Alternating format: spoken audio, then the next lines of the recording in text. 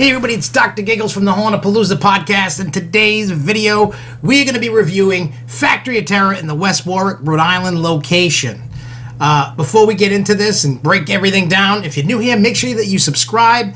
Number two, if you enjoyed the review and you like what we do, click that like button. Make sure you share it so it spreads out. Anytime you can share it, it helps us out greatly. And also, if you went to West Warwick this year, leave a comment down below what you thought. And number two, if you haven't been after watching this review, does it make you want to go or just kind of like, nah? Anyway, so let's get into it. All right, so Factory of Terror, West Warwick, Rhode Island. We went there on Saturday night, and it was kind of like Friday night. It was kind of like a last minute, last second kind of thing to do, because we had gone to, what is it, the Fortress of Terror or whatever in Newport, Rhode Island, and we'll do a review on that. That's coming out soon. But in any case, so the way, you know, we went to Newport and then we flew back to West Warwick so we could check out Factory of Terror, because it was their closing night. Well, weekend. The Saturday was their last night. But in any case, you know, we reviewed them in the past. I talked to some of the management there, and you know, trying to get things done that we thought we could this year proved a little difficult, but we're working on that for next year. But in any case, so those that know that I actually like this location better than the Fall River one. I know a lot of people know the Fall River location. That's the original. Everybody loves it. But I'm more partial to Worcester and West Warwick than I am Fall River. West Warwick is much different than Worcester, and it's much different than Fall River, which makes it unique. It's not the same. You know, all three are different in their own ways. I find that the West Warwick location has a little bit more creepier feel than the other ones, and I'm not knocking the other ones. It just has this weird, I don't know, it's got this weird vibe to it, and it's not a bad vibe. It's just the way that it's done. It's really creepy, and it's really tight, and yeah, it's different. It's really different, and I like that. I love that when you're waiting in the line to go in, there is this actor, and I don't know how he does it. He must be like really proficient in making sure his body's still when he does this, but it looks like he's floating down the stairs. It kind of makes you like he's like kind of like stepping real quick, but the top of his body doesn't move, so it looks like he's just floating. Because when you walk up those stairs, there's nothing there that would make him slide. There's no railings, no nothing. It blows our mind. But anyway, when you go in, that same actor, that same character, breaks down the rules of the factory. You know, no cell phones, no nothing. You know, just go in, enjoy, get scared, pee your pants, whatever. The funny thing is, I didn't recognize one of the women in, you know, in her character, and she was like, I know you, and I'm like, cool, no you don't. Like, I didn't realize who it was, and it was kind of funny, but it's one of the people that I talked to that worked. I didn't know that was her. It was kind of funny, and I will say this: as you go throughout the you know, the haunted house there in the factory, I like a lot of the sets that they have. It's different with the, you know, the creepy baby nursery and that long hallway. When you have the guy that actually takes his eyeball out, you know, he's got like that half an eyeball thing, a fake eye, and he puts it on his tongue, and Jessica almost threw up, and it was awesome. I do love the puppets. I'm like a big fan of the puppets. I wish I could get one and put it in the house. So if anybody's getting rid of a puppet, want to give it to me, like the big ones, by all means, let me know. I will gladly take it off your hands. I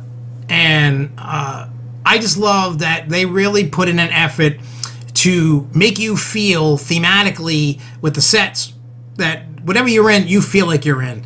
When you walk through it, you know, and the actors were doing one hell of a job. Like, you could tell the actors were feeling it.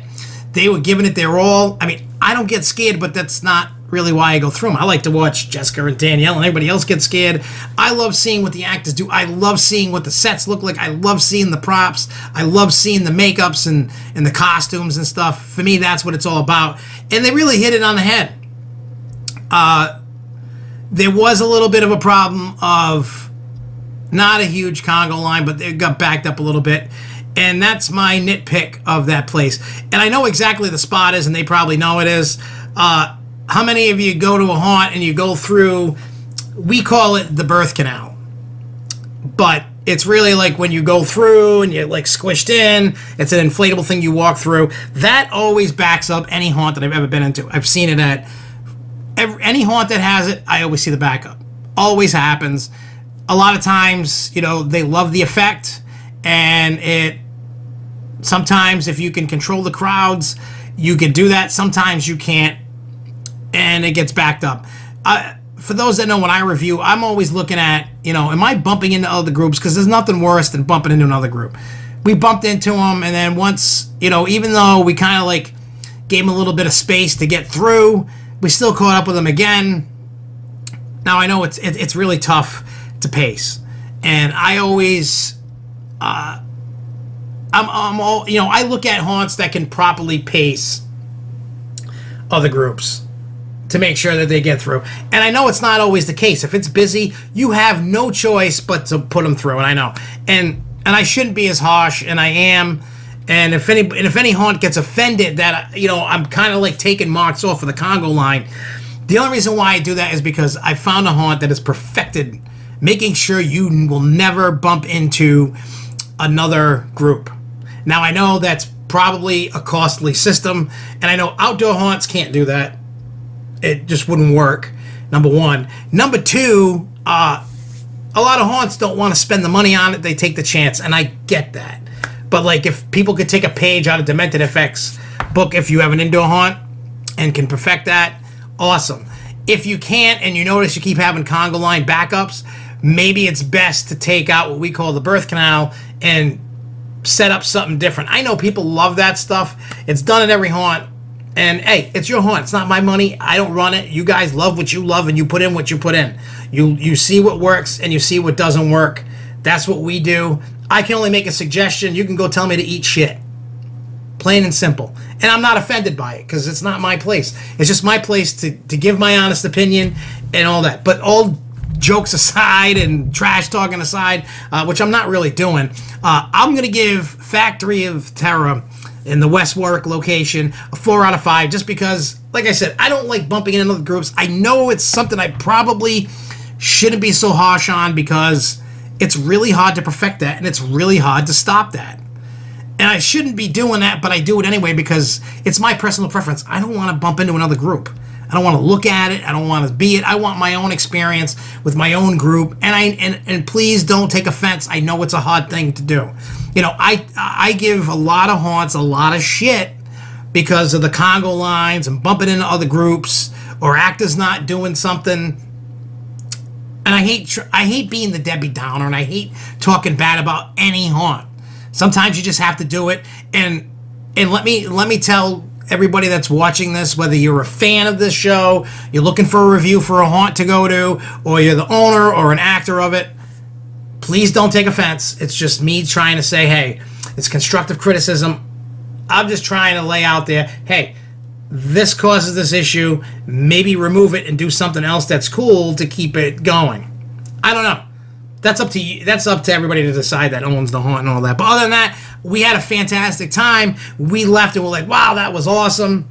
And again, if it wasn't for that little hiccup bumping into people, that place would have got a 5 out of 5. I have to say that West Warwick location is stepping up their game, and I can't wait to see the future they have. And I hope that more and more people go to this location, because trust me, you'll have a good time. You'll have fun. If you want to see actors do a great job, you want to see great sets and props and stuff, and you want to see the crazy guy with the eyeball and try to make you throw up, that is pretty cool too.